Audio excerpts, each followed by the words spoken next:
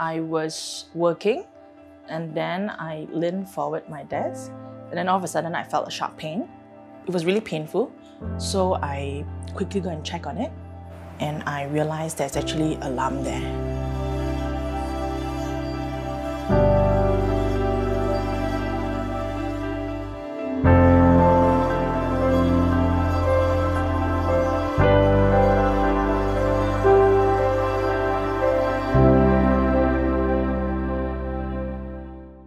Within half an hour, when I enter the clinic, I've already get my diagnosis and know what's going on.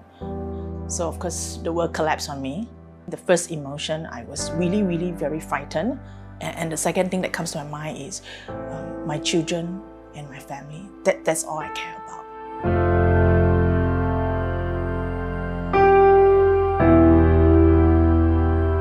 I didn't immediately let them know. And also they know that the grandmother passed away because of cancer. So I didn't really want to use this word, so I told them, you know, mommy is not well. So what we're gonna do is I'm going to receive treatment very regularly. This medication actually will destroy all the good cells and the bad cells inside the body. Even my hair, you know, everything will be gone. Because I think this is the most visual part that they will see. For me is I assure them a lot. My husband went together with me to the clinic, so we actually both received the news at the same time. Personally, I felt that he probably felt more devastated than me because that's what a caregiver thinks.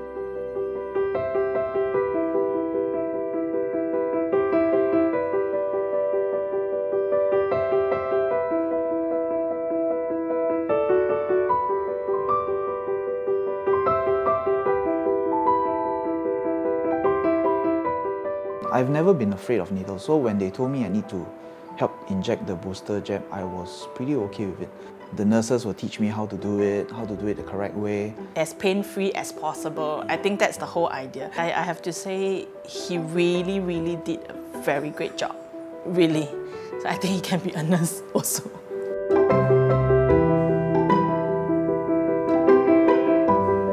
I was very touched because if you can see, she is actually quite concerned with how his hair looks. So it's actually a big part of him. Like, I'm very thankful for what he has did for me. It's really something that he made time for it. In a way, I'm grateful for this journey. It brought us to different levels of commitment and the love that we have for one another. I want to thank her for her positivity and her resilience throughout this journey. That rubbed off me, so I can support her in any way that I can. Wow, you're the cancer warlord, I tell you.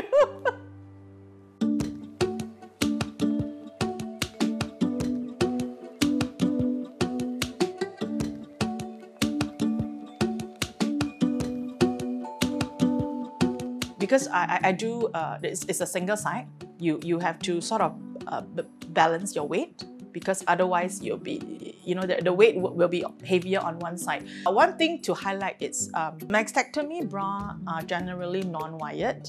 We want to allow the blood circulation to move as freely as possible.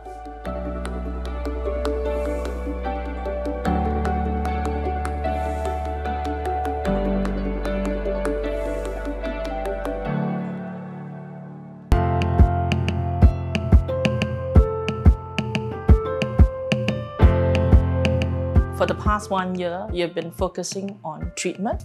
You know, what I should do, what I should eat, what is the healthy diet, what is the exercise I should be doing. It's so fulfilling. It's all about myself. Actually, this whole thing is a blessing in disguise.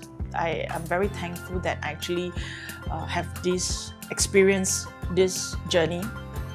My priority is my children and my family. When you know that your days are numbered, you want to choose to spend your day on the things that are important to you. That's why all of a sudden it becomes very clear to you what are the priorities in life. It makes me comprehend so much things in life that I probably wouldn't if I've never encountered this whole thing.